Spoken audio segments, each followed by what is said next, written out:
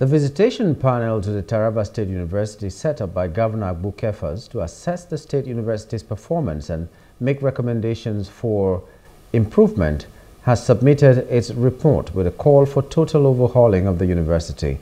Recall that on 24th of December, Governor Kefas set up a visitation panel to the university with a 12-point terms of reference to identify the challenges confronting the institution to enable government to intervene and reposition the institution in line with the administration's free education policy.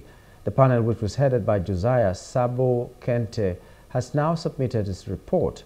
The chairman of the panel noted that the investigations conducted by the committee extended their findings to both the academic and non-academic areas in the school.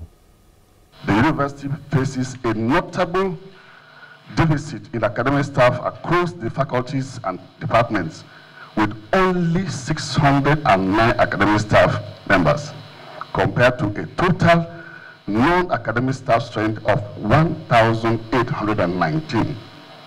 To address this disparity, a temporary freeze on hiring non-academic staff and more recruitment of academic staff should be done with compliance with NUC guidelines.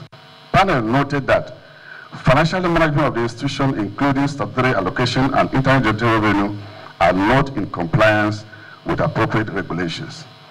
Financial infractions from 2010 to 2023 at the institution reveals significant discrepancies and irregularities.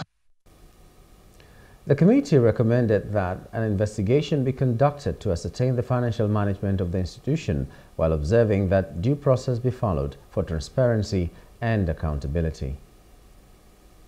It underscores the urgent need for a comprehensive investigation of the institution's financial management practices, including its handling of statutory allocation and internal generated revenue. Such an investigation should ensure compliance with appropriate regulations and standards to enhance transparency, accountability, and financial integrity within the institution. If in your report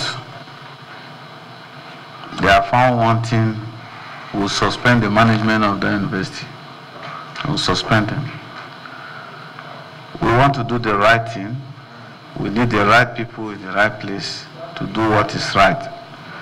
I'm not here to joke, because I'm talking about the destiny of 4 million people.